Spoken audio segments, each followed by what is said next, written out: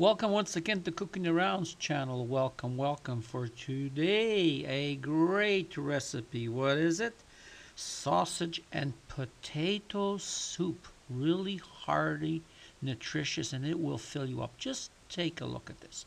Now, I'm using sausage here. What kind am I using? I'm using Polish sausage. But you can use any type of sausage you want. Farmer's sausage, even chorizo. You have to make it your way. It's what you like.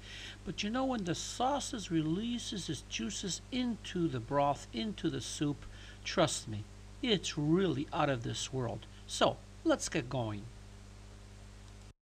Okay, here we go. Grab a medium pot and add about 1 tablespoon of olive oil.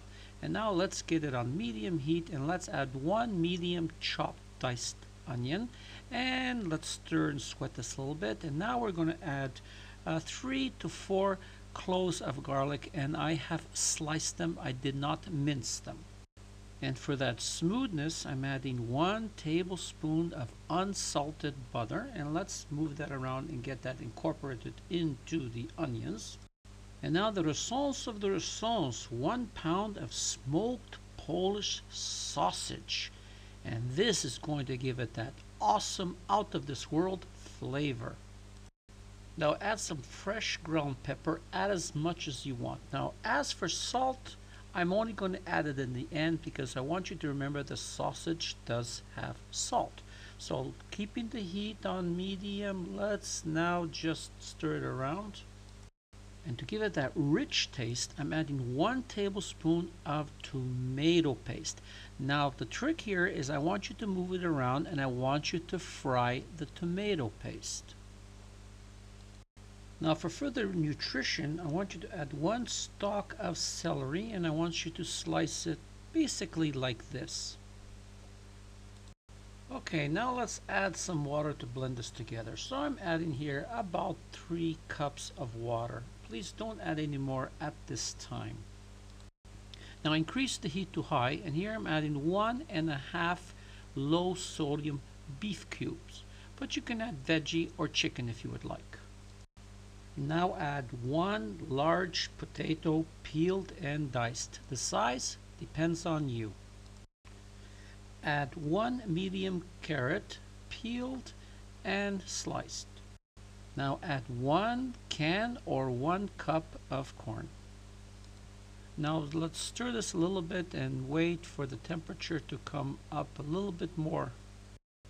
Okay, the temperature's up, and now I'm adding about 2 bay leaves.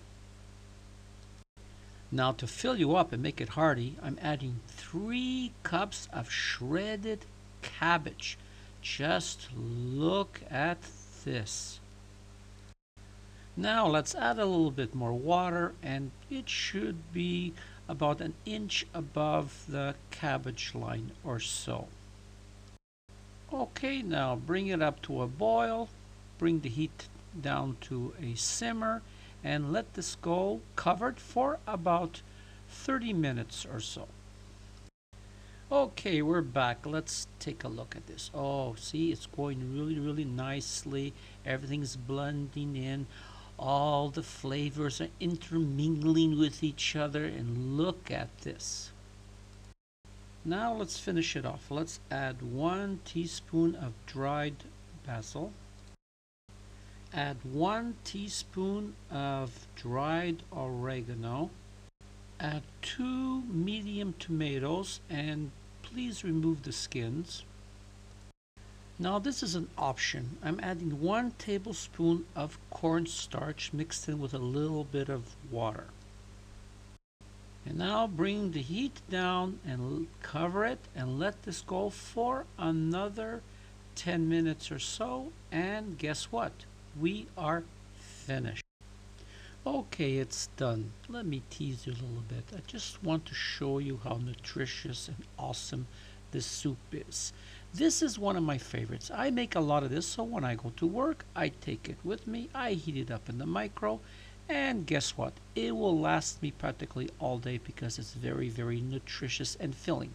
So all I can say now is thank you very much for allowing me to share this video. Hope to see you again next time. And once again, it's goodbye from Tony and Cooking Around.